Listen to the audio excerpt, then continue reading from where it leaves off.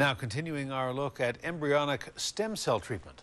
China and India, Mexico and South Korea are leading the way using stem cells to treat dozens of incurable conditions, and they're doing the impossible, curing people.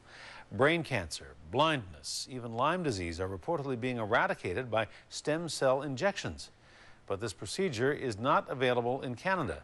And an ethicist at the University of Victoria says it is politics, not science, keeping Canadians from benefiting from this new technology. Mary Beth Burton reports. Kevin Gaidies was injected with embryonic stem cells and believes those cells have given him back bladder function, sexual function, and the ability to walk. Kevin's back was broken from the chest down 17 years ago. 2 years ago, he traveled to India for stem cell treatments, a procedure not available in Canada. Any science to back this up? Oh, God, yes. Oh, yes. UVic's bioethicist says the argument against stem cells is flawed because only part of the embryo, the inner layer, is used in stem cell treatments. Most people misunderstand when they say you're destroying a potential human being. No, you're not. You're destroying a potential human being when you destroy both inner and outer layers. But the inner layer will never develop into a human being no matter what you do.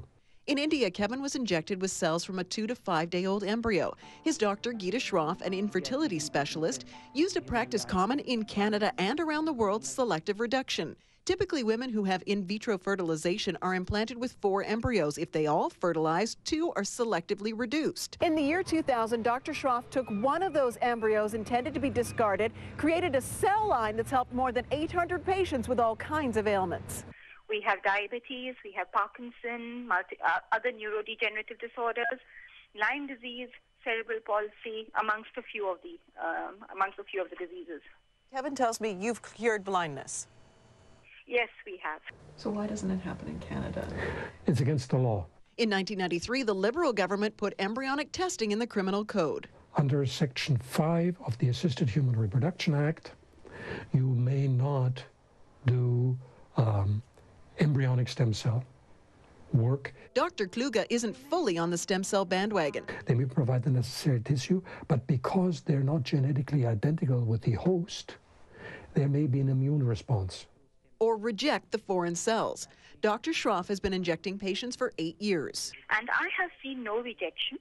We do not need any immunosuppressants, and I have seen no side effects. Either patients have benefited or they have not. There is an alternative to embryonic stem cells. Jonathan Dieleman went to China, where his own stem cells were mixed with umbilical cord cells. He can now pedal a stationary bike and may see a full recovery because he was paralyzed 1 year ago.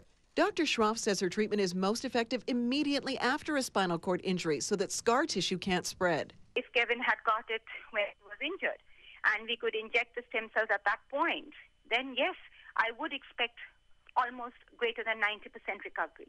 The Rick Hansen Institute agrees early intervention with stem cells shows promising results, but says it's not funding stem cell research and sees a need for worldwide standards in this new technology. The Institute is funded by Health Canada, bringing us back to government and politics. Would the Conservative government, in my estimation, touch the Assisted Human Reproduction Act? No. Still, Gaidies hopes by telling his story, he'll inspire other people with incurable conditions. Or better still, he'd like to see Dr. Schroff's ready-to-ship injectable stem cell treatments offered in Canada. In Victoria, Mary Beth Burton, A News.